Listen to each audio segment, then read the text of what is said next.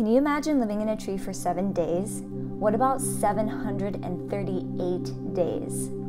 Julia Butterfly is a famous activist, a citizen of Earth just like the rest of us.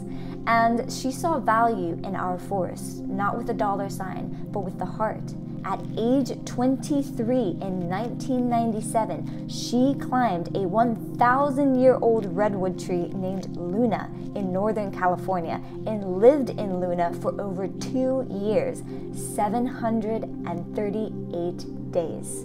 200 feet above the earth.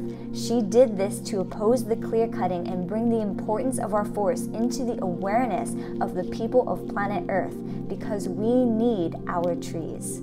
For those who don't know the ecological importance of forests, forests regulate temperature. They provide us clean air and filter our water, sequester carbon. They slow rainwater, which can prevent flooding and erosion, and much, much more.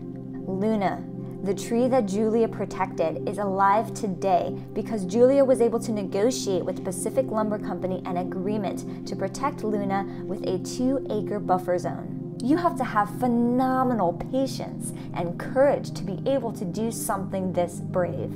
You really have to believe in what you're doing.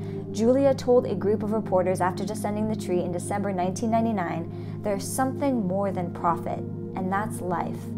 Please read more about Julia's story and other tree sitters and eco-activists in honor of our Earth.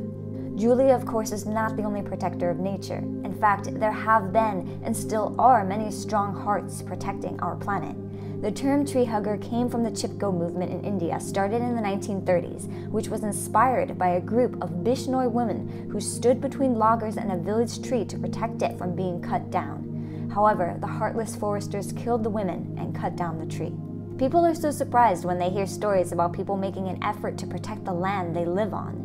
Americans are notoriously known throughout the world to be uneducated and disconnected, not understanding the importance of nature and how much we humans depend on nature.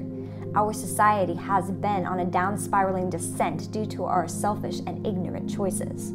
Many non-violent eco-activists have gone to jail for putting their life on the line to protect the future of our world, threatened, attacked, and murdered for standing up for life. It's easy to tell who the oppressors are. We live in a world filled with selfish humans that prefer profits over sustainability, over the future of our world, and over life itself. But we don't have to be tree sitters or put ourselves in front of a bulldozer to make a tremendous and positive impact on our world. We can be a conscious consumer, rejecting plastic and bringing our own bags to the grocery store, planting native pollinator flowers. It only takes a little effort from everyone to make a big difference.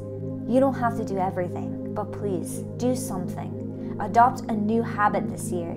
Eat more fruit and less processed garbage foods that come from plastic packaging. Stop buying bottled water and get yourself a reusable bottle, or save up for a filter system for you and your family's health and the health of the planet. Pick something, anything, just one thing, and make it your new normal and teach the next generation to be more eco-conscious than you are. Because it's not too much to ask for everyone to make a little bit of effort. If you vibe with this message, put in the comments a new habit that you're going to adopt this year that you didn't have before, to inspire others to make a change for the better, for the planet and all life therein. For my Earth Day 2023 contribution, I have been helping my mom go raw vegan, showing her how she can be more eco-friendly and be a conscious consumer. I'm also transitioning to a raw vegan lifestyle myself, and I have cut out so much processed foods. It all makes a difference. Pick something that you can do. Don't pick too many things at once. Just focus on one thing and make it stick. May this Earth Day be the day that we change the future of our world for the better. Please be the difference with me. Live long and prosper.